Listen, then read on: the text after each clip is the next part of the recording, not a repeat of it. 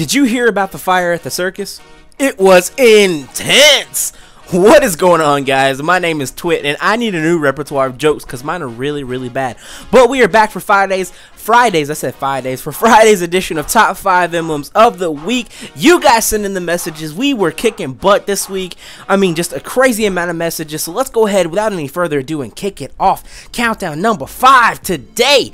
We've got Avenged Sevenfold 69. Starts off with this little girl emblem here. I guess it's like an angel, kind of a darkness angel. I don't know if it has something to do with Avenged Sevenfold or not. It's been quite a while since I've paid too much attention to that band, but it was pretty cool. I did like it. It was nice. And we actually have two, emblems about ladies, or lady emblems back to back. At number 4 in the countdown today, we have Void X Hero, and I don't think this person is a girl, but whatever.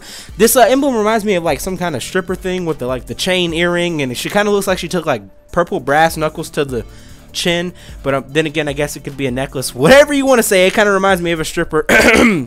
Get your dollars out. Anyway, at number 3 on the countdown this week, at bringing home the bronze medal, we have Army 2020. He's got the yellow or the gold, I don't know which one you want to call that, Power Ranger emblem. Looked really cool. It was nice and clean. There wasn't too many flaws about it.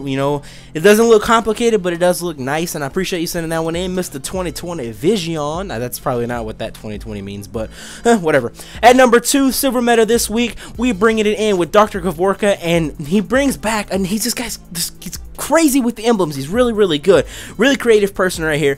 He's got Bane from the new Dark Knight movie, and this is really cool. Dark Knight Returns is actually what it is called. And what's weird about this is that it's really tough to choose between this one and the number 1 emblem this week. And at number 1, bringing home the gold medal, is King Kai, and he's got the new Spider-Man movie. It's actually a Shadow Spider-Man is what he said.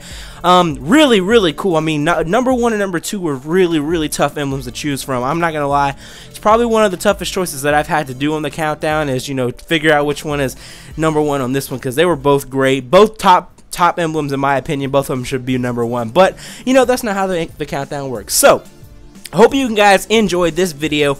If you did, be sure to drop a like for me, rate the video, hit me up on Xbox Live if you want to submit your emblem. I don't have PlayStation right now, and remember, please stray away from those voice messages. It only takes 2 seconds to type emblem and then just kind of explain what your emblem is if you want to do that.